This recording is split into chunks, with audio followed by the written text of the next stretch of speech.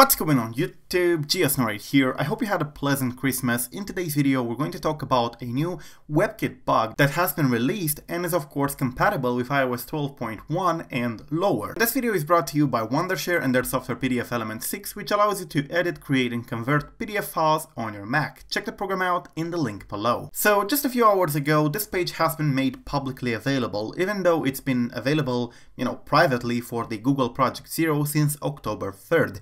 Now, of course, this has been private because the vulnerability hasn't been patched at that point, and it's only now that it's available for the general public to see and of course to test the vulnerability and so on. Now, what this is pretty much a WebKit vulnerability, and the vendor in here is pretty much Apple. Even though Apple is not the only company to use WebKit, this one directly affects them. So as you can see, it's been assigned the CVE number 2018-4441.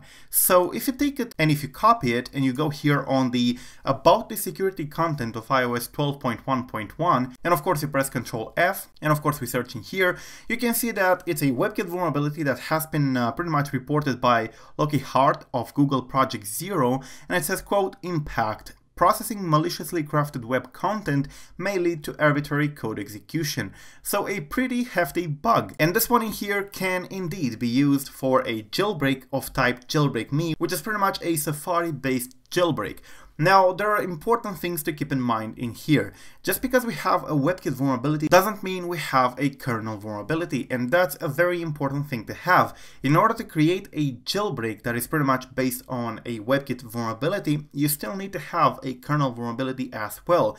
The WebKit one is pretty much used to trigger the jailbreak from Safari, and that would definitely be dope, because in case of a Safari jailbreak, you probably know that you do not have to sign anything every 7 days. You do not have to worry about getting it from App Valley or Twigbox or Ignition or whatever. You just go to Safari, you open a website, press jailbreak and you're jailbroken. Of course, a WebKit vulnerability that is properly exploited can be actually adapted to work with previous jailbreaks that use the IPA format or the standard application type in order to deploy their jailbreak payload. But anyways, we're talking about iOS 12 in the future. So this one in here has been patched on 12.1.1 according to Apple, and therefore is compatible with 12.1, 12.0.1, 12.0 and possibly 11.4.1 and 11.4 as well, because most of the times these vulnerabilities are backwards compatible. However, iOS 12.1.1, 0.1.2 and 0.1.2, the second iteration, are not compatible, and these are the only versions that are currently signed.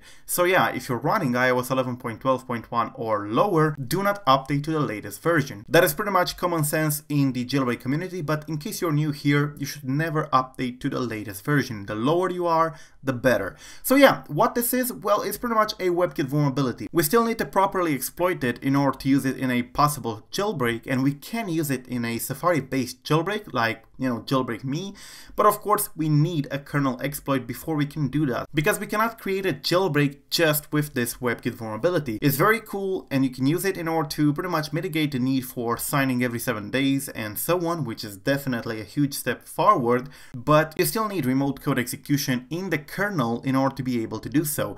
Now in iOS 12.1.1 there have been quite a lot of kernel vulnerabilities patched as well, and actually one of them is by Ian Beer of Google Project Zero. Usually Ian Beer's vulnerabilities are very powerful, and the previous jailbreaks that we had were created on top of his kernel vulnerabilities starting with iOS 10. So yeah, we're definitely hoping that he's going to publish his vulnerability, and it's very possible that he's going to post the vulnerability publicly, but as you can see here on Google Project Zero, there is usually a disclaimer in here which says, quote, this bug is subject to a 90-day disclosure deadline. After 90 days elapse or a patch has been made broadly available, whichever is earlier, the bug report will become visible to the public. So yeah, since it's been patched in 12.1.1, at any moment now Ian Beer can release his kernel vulnerability. And that one, if it is what I think it is, and it does provide task for PID0, which happened to be the case for all previous kernel vulnerabilities that he posted, then of course we're going to be able to make a jailbreak on iOS 12 and iOS 11.4.x, and combining it with this WebKit vulnerability in here, we might even be able to create it on the Jailbreak-Me type,